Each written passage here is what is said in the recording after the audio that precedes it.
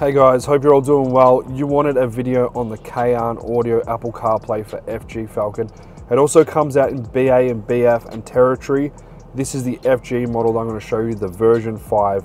So a lot of the different models back in the day had a bad name due to poor service from Kayan, difficulty installing it, but now there are a number of different people who can install this head unit for you and turn your old Falcon into an updated machine, bring it into 2023 we are at the moment. This is what it looks like in my FG at the moment, and this is what the factory head unit looks like in the Series 1. So I've opted for the Mark II design. There is a larger screen you can go again, which comes out to about here, and this is what that looks like. I prefer this factory look, and Kayan is also supplied with the unit, the piano black top hat and fascia kit. So this here is the fascia kit and the top hat, so you can actually choose from Kayan which color you want. So there are many different features in this head unit. Firstly, just to point out, it is a touchscreen. This is what it looks like when you first power the unit on. To get back to the screen, you click the menu button on your standard system down here. I think you can also choose back. So on this first screen, you've got music, radio, video, navigation, settings, display, CarPlay, which is Apple CarPlay, phone. Then you've got Google Play Store, Google, and File Manager. So you can actually store music on this head unit. In my glove box compartment, there is 3 USB-C cables. I can put memory sticks in there and I can play the music through those memory sticks through here. So coming into music, I've actually got music stored in the hard drive. You can copy and paste stuff over there and you can play and check out all your music in the head unit that's saved on there. And I've just got some old songs from my old phone. You've also got, there you go, you got the USB that I've got plugged in. I think you can do an SD card and you can have separate folders and favorited tracks. And then you've got the song playing. I'm not going to play that because it's going to mute it. So that's cool. So to get back to the menu, you just click menu. Then you've got your radio function. So that's what that looks like, nice and modern. If you, let me just see if it'll let me play a little bit. Oops. So there's your music. It will tell you, smooth FM. As for the wildlife. So it's just syncing through. Awesome. Oh, track. And then you've got your equalizer here as well. Heaps of different settings. You can scroll across and there's more. You can sit there and play with the exact sound that you want. Anyway, going back to radio. So I don't even know what all this stuff does. There's so many features. Settings. I have not even gone through all the different things on this. I mean, you can search. There you go, it's searching through the stations there. So one thing, if you ever want to touch your aircon controls, if I go up on the, if I just touch my aircon controls, then this display will come up, which tells you what settings the aircon's on, what degrees. So this is a dual zone. So you can change the different zones. So I'm just touching the left button there. You can turn your AC off and on, your recirculation. It tells you what's selected there as you touch the things, and then you wait a couple of seconds and your head unit will go back to where it was before. You've also got a video function here, which it has inbuilt videos. You can actually have your own videos on there. It is illegal to play videos while you're driving and you will get a fine. 4 points and $300 something. It is the same fine as using your phone. There is a few little preset videos on there. You can make it full screen as well, which is pretty cool. So that's just like a default one. And the screen quality is really good. So going back. So I'm guessing within that, I haven't done it yet, but you can pull videos from a USB and you got the access there. And you can actually have that in there in the corner playing or something if you want. But you don't want to do that while you're driving, dangerous. So it's also got inbuilt navigation, which I never use. That's what that looks like. Just like a normal navigation. I don't really see the point of using CarPlay though. Then you've got your microphone button, so you can pretty much, oh there you go, search web. You can search the web for whatever you want on the head unit. Settings, so there's like heaps of different settings here. You can connect to a Wi-Fi network, so you can connect to the hotspot off your phone. It'll tell you what network you're connected to here. Mobile data, it'll tell you data usage. Flight mode, you know, if you're taking your car on a plane, you want to put it into flight mode. USB network sharing, it's all just like standard stuff that a tablet would have. You got your display settings, so your brightness. Here you can choose different wallpapers, which is pretty cool.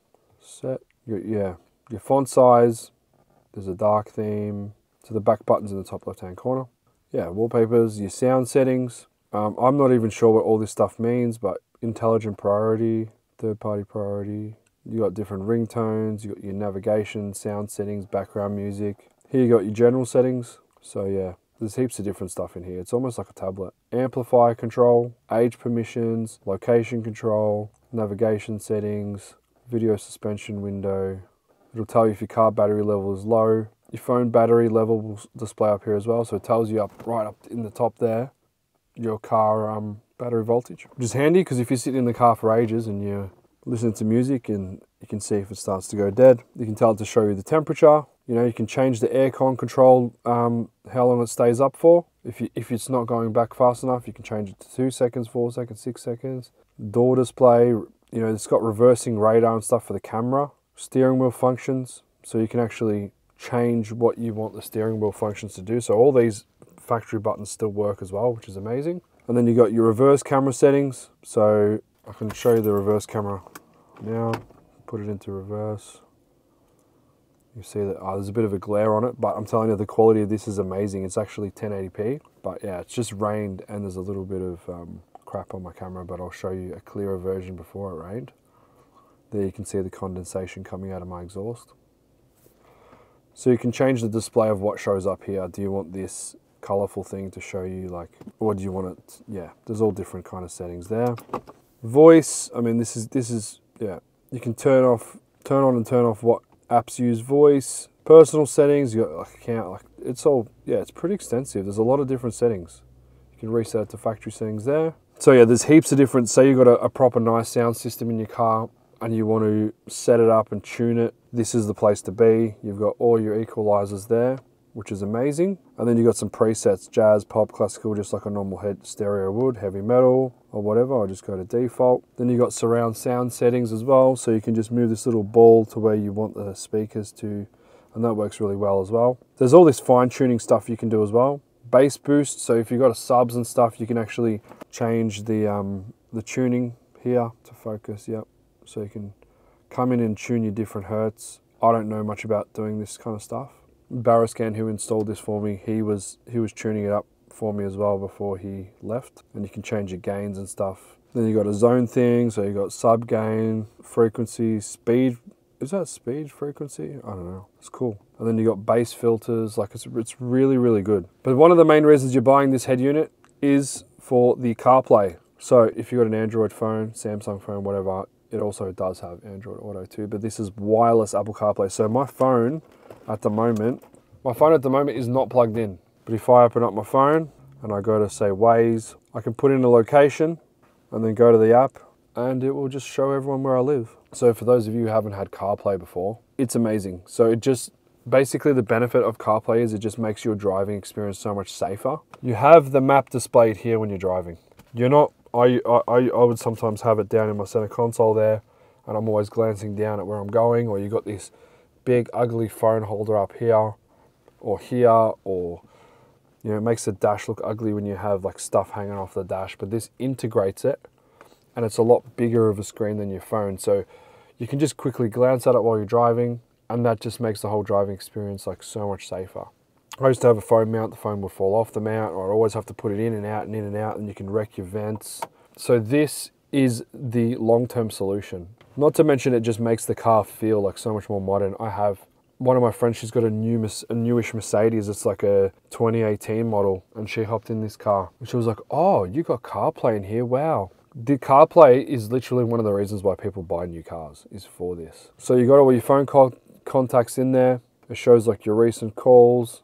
It's got all your contacts in the head unit. You got a keypad if you want to call people, and you got your voicemail that you can access as well. Going back, your music, so you can come in there and play all your music. You got your playlist, your Apple Radio. That's if you got an Apple phone.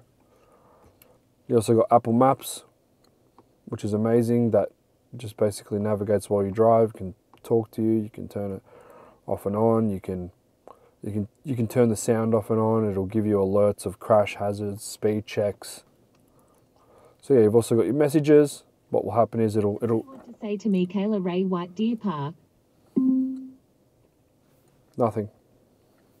So you can actually text people while you're driving. Just say, I want to send, this is my son Thomas. You can send him. What do you want to say to Thomas?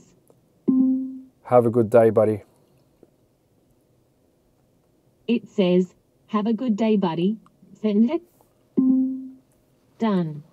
There you go. So I've just sent my son a message saying, have a good day, buddy. And yeah, you can keep it right. What the hell?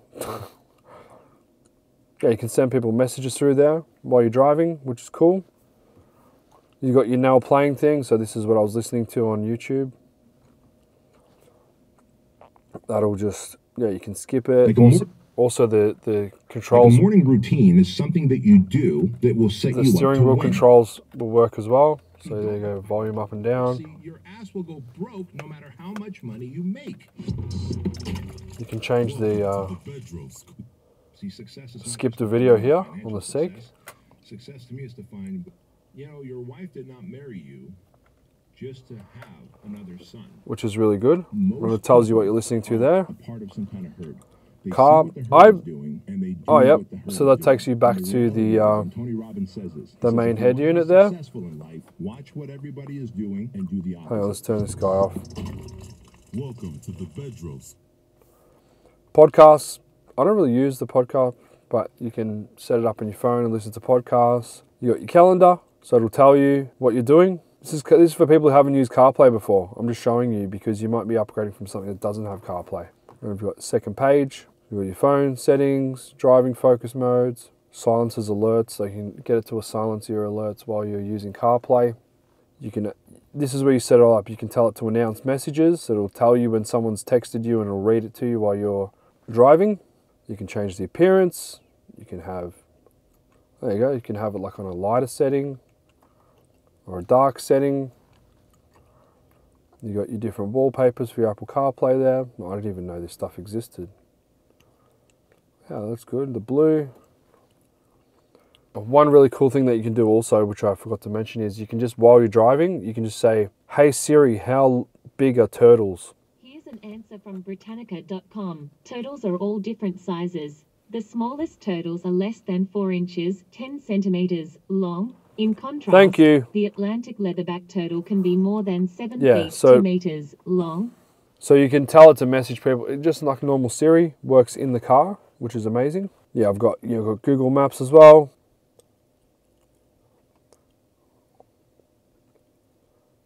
And as you zoom in, it'll show you like clearly what's on each road.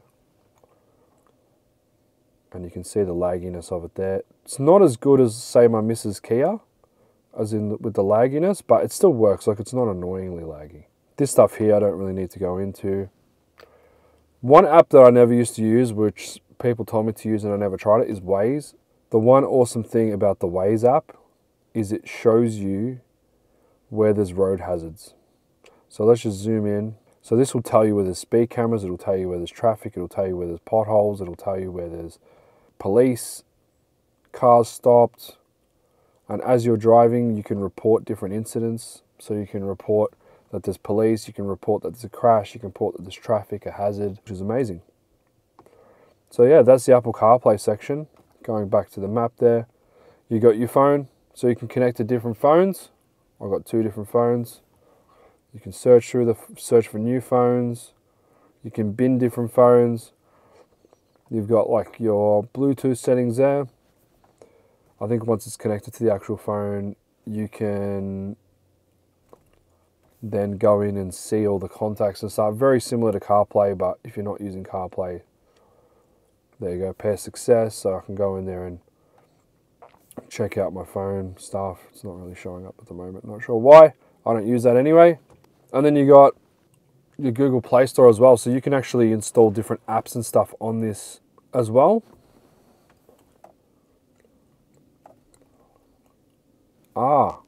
So one other thing too, which is huge, if you click this home button, it takes you to it's almost like the Android home screen.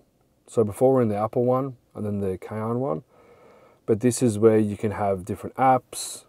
So this is where all the apps are stored within the head unit. So, just for a joke, I installed Fruit Ninja on here. Might not start because we're not connected to the internet. Here we go.